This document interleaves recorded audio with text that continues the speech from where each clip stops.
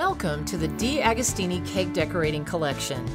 This DVD is designed to show you some of the basic skills demonstrated in each issue of cake decorating, where you'll learn to create extraordinary cakes. Once you're comfortable with the fundamental decorating techniques highlighted in every issue, you'll be amazed at the professional-looking cakes you can achieve that will delight your family and friends.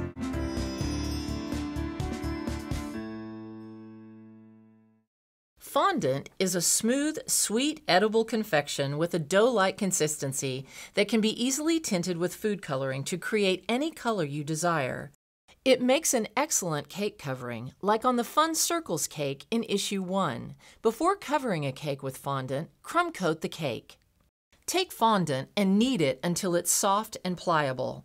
Sprinkle a nonstick surface and your rolling pin with a little confectioner's sugar. Roll out the fondant until it is between 1/8 and 1/4 inch thick. You can use fondant spacers to help you roll it out evenly. Lift and turn the fondant occasionally to prevent it from sticking. Use the rolling pin and your palm to lift the fondant and center it over the cake so it lays loosely over the top. Use your hands to gently smooth the fondant all around, being careful not to leave fingerprints. Next, use a cake smoother to push out any air bubbles on top and around the sides. If you get an air bubble, use a pin or scriber tool to pop it and then smooth over the fondant again. When the fondant is completely smooth, use a sharp knife or pizza cutter to trim away the excess around the base of the cake. See Issue 5 for step-by-step instructions. You can use this same basic technique to cover other cake shapes also shown in Issue 5 with a few minor adjustments. To cover a square cake, roll the fondant out into a square shape that's large enough to cover the top and sides of the cake, with a little extra that will be trimmed off.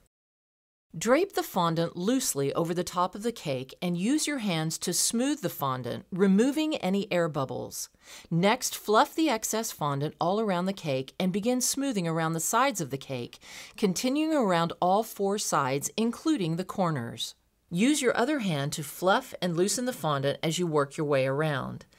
Use a cake smoother to smooth around the sides of the cake and then trim away the excess fondant with a sharp knife or pizza cutter. If the fondant tears, you can patch it with fresh fondant and smooth over it until it blends in. You can use this method for covering other shapes as well. We encourage you to interact with us through our social media sites on Facebook, Pinterest, and Twitter, and share your creations with our community. And please visit our website, mycakedecorating.com. We can't wait to see your successes.